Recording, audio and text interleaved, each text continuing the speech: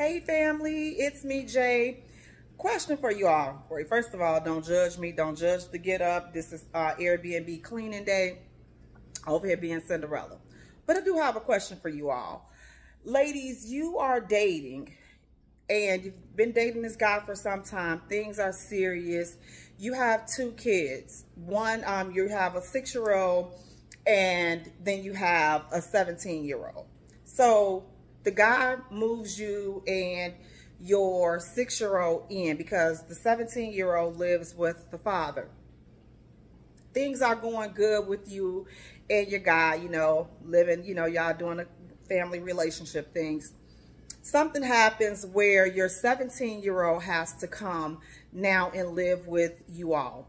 So the 6-year-old is receptive to your relationship and he's adapting to your guy. The 17-year-old comes in rude, disrespectful, unruly, and is not respecting this man's house, not respecting this man's space, just totally out of order. So now the man, he's like, listen, you need to talk to your child, like, I'm not with this. You as a mother, as sometimes we do, we're justifying the behavior because that's our baby. Listen, can't nobody say nothing to our baby. But you about to lose your man. So how do you handle that situation? How do you handle a disrespectful 17-year-old, almost 18-year-old that was so unruly that the biological father shipped them, put them out and told them, to come live with the mother? You heard me right.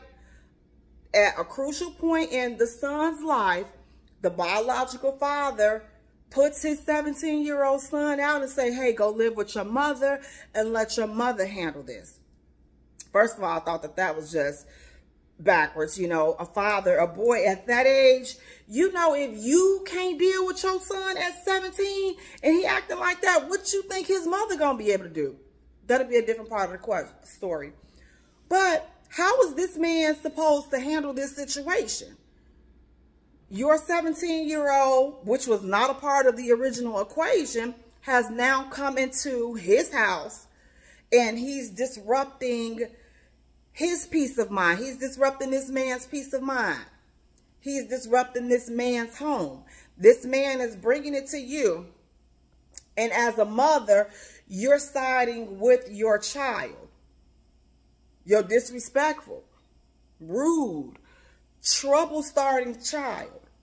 So now the man is at his wit's end and he's like, yo, I can't take this. I didn't sign up for this. I know that when you came into the picture, when we got together, it was me, you, and your 6-year-old. We did not bank on having this 17-year-old disrespectful demon that you have now. How should this situation end? What do you all think? I mean, is this man wrong for saying, you know what, listen, this is too much. I can't deal with this. I'm done with the whole thing because I didn't sign up for this. I got to go. She got to go. Or the son, the 17-year-old, the disrespectful 17-year-old, soon to be 18-year-old, has to go. But go where? The father done kicked them out. The mama lived with a dude. And the dude is tired of your disrespectful child. You all, this is a hard situation, but tell me, what should this man do? Because he really is struggling. He loves the lady. He loves her 6-year-old. He doesn't really know the 17-year-old, and they have no bond and no rapport because the 17-year-old is not open to it. How should this situation be handled? Comment in the video and let me know. And guys, listen, please do me a favor. Listen, like this channel, the J Spot Radio right here on YouTube, and also subscribe and tune in live Thursdays to the J Spot, our podcast, Thursdays 5 to 7 p.m. Central Standard Time right here on YouTube. But let me know, guys, how should this man handle dealing with this disrespectful 17-year-old that has come and has torn and just disrupted the whole peace and the whole vibe in his household? Let me know. Drop your comments in the video. Until next time, guys, listen, let me go ahead up in here and clean these toilets, because that's what I do. Airbnb super host 3 years straight. You better get it. You better ask somebody, because that's how I get to it, because I'm about to get in these toilets. Amen. Well, I thought you was coffee, but y'all know what I'm saying. So please forgive me, get up again. You know, I have on a little bit more lip gloss and some makeup.